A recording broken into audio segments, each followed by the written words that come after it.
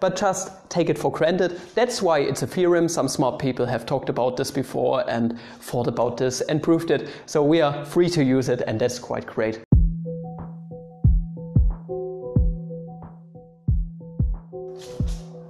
Good morning, fellow mathematicians, welcome back to another video.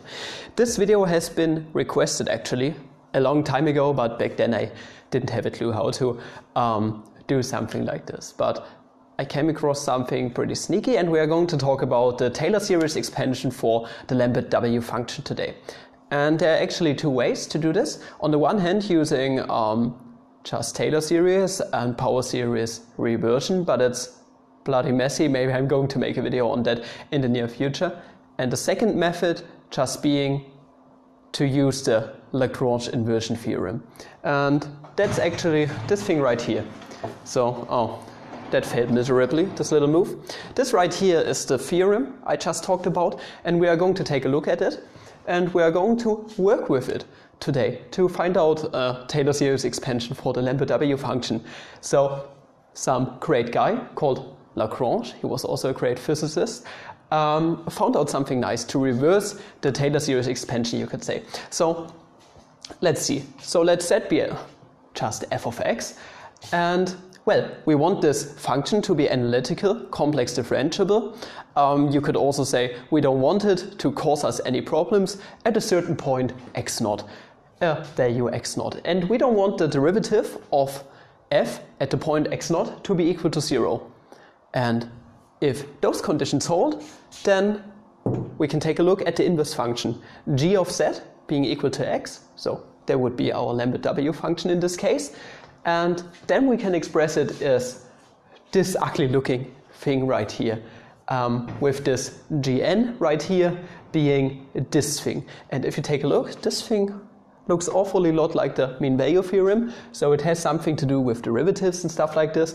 And this thing right here is just a differential operator. So this does mean nothing but you can interpret this as the n-1th derivative with respect to x. So you can interpret it like this. And well, all we really need to do is to plug in our stuff and check if all those conditions hold, and then we can calculate the Taylor series expansion for the Lambert W function. And this is quite cool if you ask me. So this theorem is quite powerful and it makes things way easier. So let us take a look at the main boy at first. So f of x. What is f of x exactly? It's the inverse function of the Lambert W function, and it's defined as x times e to the x. And we want f to be analytical. If you know a few things about calculus, this thing right here is analytical at every point, so it doesn't matter which value for x you are going to plug in, it won't cause us any problems, it won't explode to infinity, and this is quite good. So if you would have another case, for example e to the x over x, that wouldn't be analytical at every point because you have this x down here, for example. I'm not really certain, but you see if you plug in 0 into here as x naught, that would cause us problems. It would explode to infinity. So we don't want that. But this isn't the case right here, so that's quite nice. So we could choose every point x naught, and it wouldn't cause us problems. It would be analytical. So this is a cool fact. And which point could be used? Well, if you take a look at this thing right here, well, we would have an x naught term right here. So why not just plug in 0, for example, to simplify this? So many things would get simplified. For example, this would just vanish if you plug in 0 as x naught. So let's consider x naught as being just 0. So that would be the easiest case. And now there's another condition. We don't want f prime at the spot x naught to be equal to 0. So now we need to consider f prime right here. So differentiating both sides with respect to x, we need to use the product rule in this case. So differentiating the first part is just e to the x, and then, well, plus, and now we have x times e to the x. So differentiating this thing right here, it stays as it is. And if you take a look, if we plug in x naught into here, f prime of x naught, we are going to end up, well, this thing is just 1, e to the 0th power, and this thing is going to be 0. So that means we have 1 right here not being equal to 0. So those conditions are already satisfied. So this is quite amazing. And now, since those conditions are satisfied, we can take a look at the Lambert W function. So the Lambert W function of z. We want to express it like this right here. So let's write everything out. So you know that x naught, well, what is that? X naught is just 0, so we can get rid of this, and now we have this infinite series right here. So at first we can express it as the infinite sum from n equals to 1 to infinity of, so at first we have Lambert n down here, Lambert with an index of n with respect to z, don't forget that. And well, what else do we have? Up here we have z minus f of x naught. But what is f of x naught? If we plug in x naught into here, this is just going to be 0. So f of x naught is just 0. So this simplifies quite nicely. So we just have z to the nth power over n factorial. And now we just need to consider this thing right here. So let's take a look at that. What exactly is Wn of z? Well, this is just defined as the limit as x goes to 0 in this case, because x naught is just 0. And then of the n minus 1th derivative with respect to x.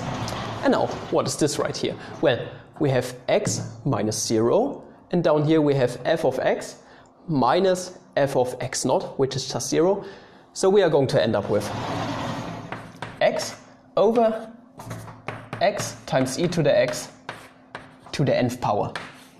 So you see where this comes from. I hope you can see it. Okay, cool. And now you see this is going to cancel out. 1 over e to the x is just e to the negative x. Raised to the nth power is just going to be e to the negative n times x. So this thing is just the limit as x goes to 0 of the n minus 1th derivative of e to the negative n times x. Well, and you know, if we differentiate this n minus 1 times, we are going to drag it down all the time. So we are just going to end up. Okay, so this is the limit as x goes to 0. So if we drag down, if we do the first derivative, we are just going to end up with, let's put it here just so you can follow the thought process. So the first derivative, d dx, e to the negative n times x, is just going to be negative n times e to the negative n times x. If you take the second derivative, d dx squared e to the negative n times x, is just this thing, but differentiated with respect to x once again, it's just going to give us negative 1 squared n squared e to the negative n times x, and so on. So you might see a pattern right here. This is just going to evaluate to negative n to the n minus 1th power in this case, because n minus 1 right here, e to the negative n times x. And now we can let the limit approach 0 right here. So we are just going to end up with negative n to the n minus 1th power. And well, we can just plug this in and then we are done. So the Taylor series expansion for this thing, let's put it here. So this is the grande finale. Lambert of z can be expressed as the infinite sum, the infinity boy, from n equals to 1 to infinity of, and now we have negative n to the n minus 1th power times, and now we have z to the nth power over n factorial, and then we are already done. So I hope you can see where all of this came from. I just wanted to do it in small steps, just so that you can see the applications of this theorem right here. It falls a bit from the sky. I don't know a proper proof of this thing. We once had it discussed in Calc 2, if I remember correctly, but just take it for granted. That's why it's a theorem. Some smart people have talked about this before and thought about this and proved it. So we are free to use it, and that's quite great because we can derive crazy stuff like this. If you did enjoy this video, please like and subscribe and recommend me if you like. If you want to support me a bit more, link to my Patreon is in the description. And up until the next video, have a standard add-on packages 3.0 day. See ya.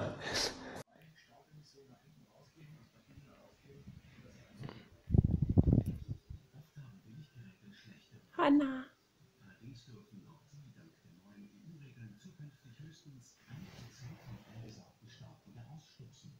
Der Satz mit den schlechtesten Regeln kommt bei meinen Staus